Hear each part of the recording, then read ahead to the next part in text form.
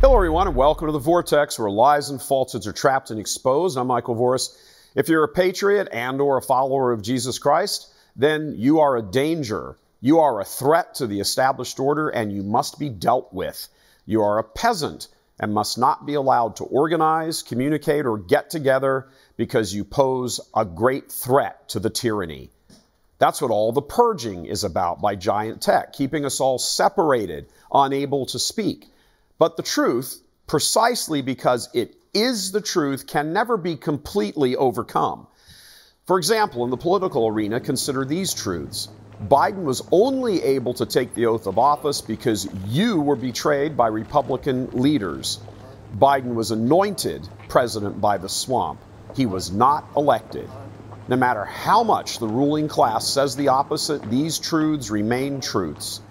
The same is true, actually more true, in the theological realm of God's law. Truth is our blessed Lord. He told us that himself. But consider that in the current climate, which is hostile to truth because it has been engineered by the diabolical, believers need to collectivize. We need to come together and recharge, re-energize, based on these eternal truths. This is why for nearly 2,000 years, the Catholic Church has encouraged the faithful to occasionally pull out of the madness of the world and make a spiritual retreat, to meditate on the glories and the mysteries of the divine. We are in a raging spiritual war, waging combat against the Prince of Darkness himself and his offspring here on earth. We need God, his grace, most especially those that we are afforded through the sacraments, but we also need each other. Community, ironically enough, is exactly what communism seeks to destroy. Since it derives from Satan, communism, it sees humanity and human relationships as that which need to be destroyed. Heaven is about community, communion with the divine and each other through the divine. We even have that now in what we call the communion of saints, the souls on earth in Church Militant, the souls in purgatory, and the souls in heaven. We were made for each other and to be perfected in the glow of divine glory. It is not good for man to be alone. And even if a man is alone in this world, he's never truly alone, only in a certain sense. He's always united to God, and his destiny is eternal communion if he only grasps for it. Perhaps at no other time in church militant history has there been a need to come together and be in communion with one another than right now, a time for the peasants to unite. Many of you know that each year Church Militant hosts a retreat at sea, a week-long cruise jam-packed with spiritual talks, mass prayers, community, everything. Hundreds of folks attend these each year. However, this year, because of the COVID crackdowns, no ships are sailing. So we've transferred this year's retreat at sea to a retreat on land in Texas, close to Dallas in a town called Frisco.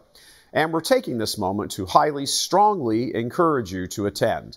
We'll have much of the same activities, just not on a ship.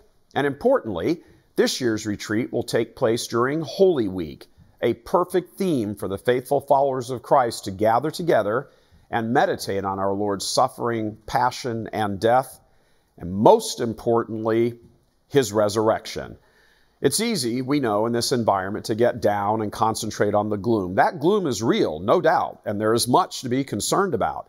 But we belong to Christ. In life and death, we are the Lord's, and we can never lose sight of this. And notice St. Paul tells us we are the Lord's. God is our Father. This language speaks to the reality of community. Even the word church has its roots in the Jewish understanding of God's people. So enough for me. Please click on the provided link, review the slate of many things we have going on, and sign up. And a note to our non-Catholic brothers and sisters, while the retreat will obviously be centered on Catholic theology and drawing heavily from sacred scripture, you should not feel in any way you aren't welcome. Of course you are. Certainly, all the baptized can gather together in community and pray and meditate on the divine realities. So please feel welcomed, because you certainly are. Again, please click on the link, check it out, look at the dates, and let's come together in community as the divine desires and the diabolical despises. God love you. I'm Michael Voris.